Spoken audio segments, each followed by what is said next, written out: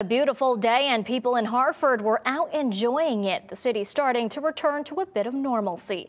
Fox 61's Gabby Molina has more on the events that helped welcome people to the Capitol.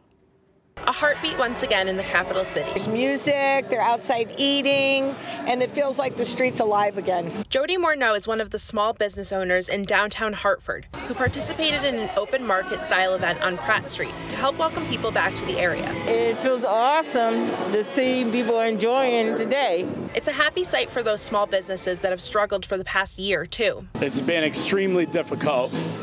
Nobody's down here. It's been a ghost town. The insurance companies and all the big corporate companies, they're staying home. They're not leaving. They don't want to drive into Hartford. But with the warmer weather here and a vaccine rollout that has gone so well, there is hope things are getting back to normal. I'm just really excited to be able to do stuff in Hartford. I mean, I know that there's a lot to do downtown when everything's open. I mean, the brewery's open. I'm glad Vaughn's is back. There's a lot of cool stuff around this area, and I'm really excited about all the scooters they're leaving around the city. I think that's going to be a fun way to get around. Just a few blocks away, baseball was back at Dunkin' Donuts Park. The University of Hartford taking on the University of Albany, with fans cheering them on from the stands. Oh, it feels great. It feels so good, and I'm fully vaccinated, so it feels even better knowing that you can do stuff like this. The Yard Goats are also getting ready to welcome their fans back, with games starting next month.